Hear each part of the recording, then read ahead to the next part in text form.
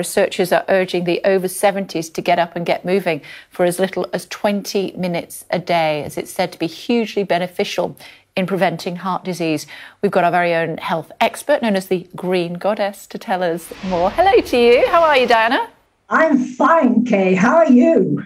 I am very well indeed as well. I mean, it would be no surprise to either of us that the more you exercise, the better your heart is going to look after you going into your more senior years, shall we say. I don't know what the right terminology is, Diana. But for those who aren't necessarily across it, tell us why exercise is so good for us. Well, exercise is so good. It'll certainly help your heart. And Italian research has just recently shown that there are many benefits for improving your cardiovascular, that's your heart and your lungs, with physical activity, if you start it early and continue into later life. But incidentally, it's never too late to start. So even if you're older and you're not feeling quite as fit as you used to, please get out there, move as much as you can.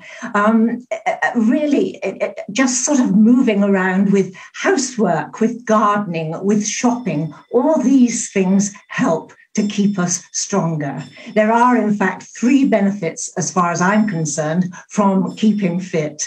And first of all, there's suppleness, then there's stamina, that's your cardiovascular fitness, and there's strength as well. So it's very beneficial to keep moving.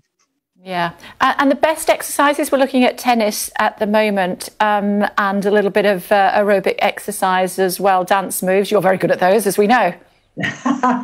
Well, obviously, tennis is great for somebody who can still have whole body movement. But as we get older, I'm coming up to 83 now. And so tennis isn't quite the game for me as it used to be. But just, going up and down steps is a cardiovascular movement as well. So really do anything you can whenever you seize the opportunity. Keep moving. What is it they say?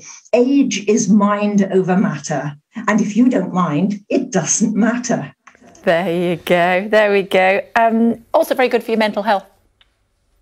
Very good indeed. Now, it's been interesting with lockdown. A benefit of lockdown has been for quite a number of us that we've been able to pick up a hobby, maybe even the gardening, or it could be knitting, or it could be, in my instance, painting.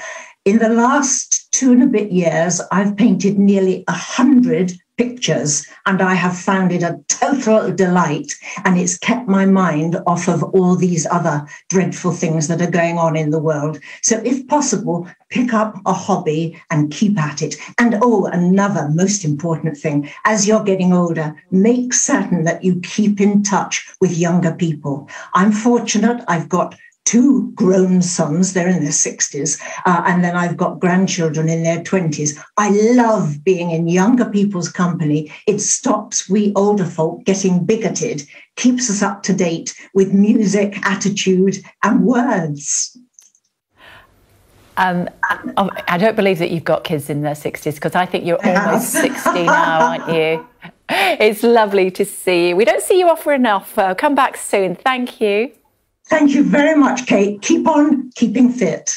Absolutely. Thank you.